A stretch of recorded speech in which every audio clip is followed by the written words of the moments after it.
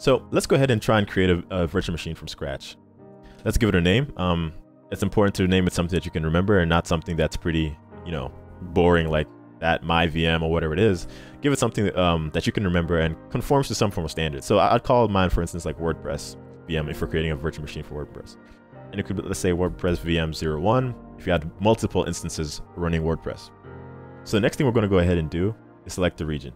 When it comes to selecting zones, typically every region has 3 zones. Some may have 2, some may have, I think, 4. I think the US Central has four zones.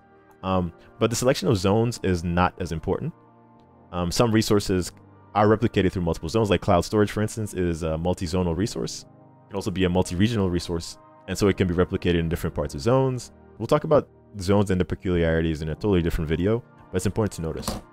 And so the next thing I just want to quickly finish off with is the idea of zones. Zones exist within regions, and so typically regions would have about 3 zones in them. Some of them have 4, like I think the US Central has 4 of them. Some may have 2.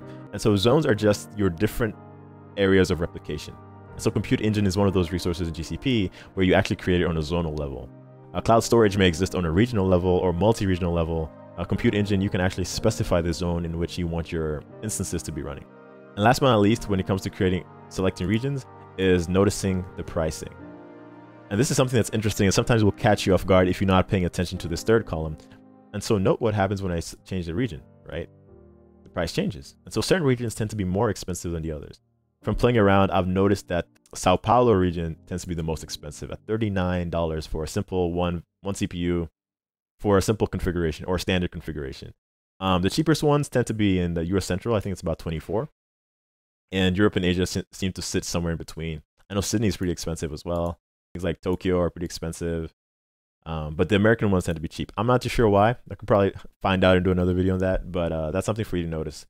And that's just something important for you guys to note, especially if you're very cost sensitive.